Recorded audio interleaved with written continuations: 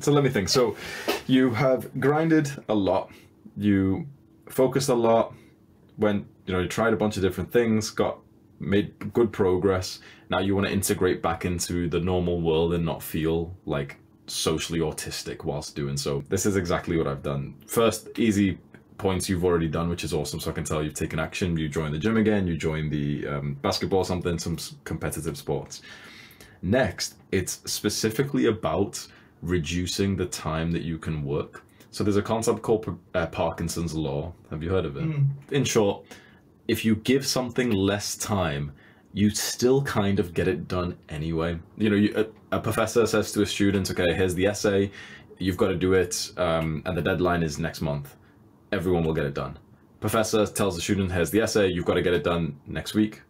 Everyone will get it done.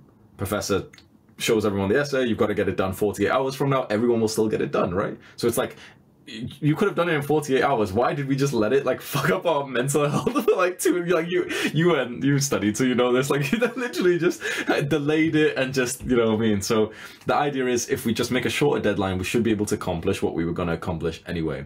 So let me actually just show you what I'm on right now.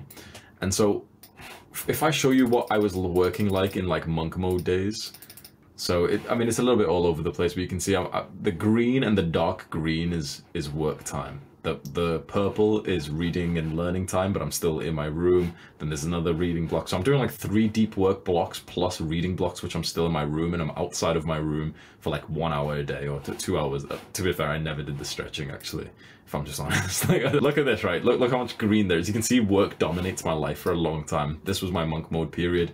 This is where I just changed the work to this purpley color, and this is when I made Adonis school. So you can see I was putting some time into this. I was waking up early, 5 hours straight away, then another 2 hours later on, like this, right? So this is what I'm on right now as I'm integrating back into normal life. Yeah, this looks okay like this. I do a big deep work block first thing in the morning, and this is what I call eat the frog. So there's a concept which a bunch of authors talk about, which is that eat the frog.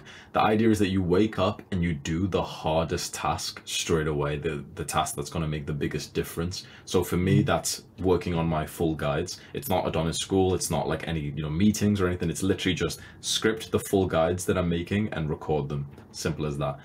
What's another business? Let's say copywriting. The deep work task would not be, for example, just sending DMs, because you can do that whilst brain dead, right? You can eat a big fucking bowl of carbs and send DMs afterwards. The deep work task would be either writing the copy, he's writing the emails for someone he's got clients, or it would be practicing and learning how to write better copy, because that's going to require brain power, right? So for YouTubers, it's just pretty much recording, maybe scripting. So you can see that this is the main task, and you can see I've got my things there. Keep the main thing, and here's the 4 things that I can do. It's all just full guide related. So I wake up at 5 a.m. and I smash that. That's pretty much my work day done. Then all I have is these 2 small things where I have some calls at 7 p.m. and some necessary things I've got to do right here. And then I've got a 1 hour block for shallow work, and this includes all messages as well. So I only check my messages once a day. So this means that in total, I'm in a work block for about 5 hours. But I should also mention that, some parts of this is literally me waking up, going to the toilet, getting some sunlight and everything. So I work for about 4.5 hours right now, which means that I've totally brought my work to a healthy point compared to the 10 hours that I was doing before. That means that now I can spend 3 hours a day at the gym. So I go sit in the cafe, I speak to the waitress, I speak to people there, I get a nice coffee, and I just, pretend to be on my laptop doing something productive or something. Then I go out for nature walks, I'm speaking to more people, I've got calls with other entrepreneurs, so I socialize with them, and then I've got my learning time. This should be relative to your level of success. So it's me showing, everyone's just seen, okay, I work 3 or 4 hours a day. But I just worked 12 hours a day for months. And even before that, for the last 1.5 years, I just worked, and I pretty much did nothing else apart from work in gym for the last 3 years, right? So it's I've put in the time for this.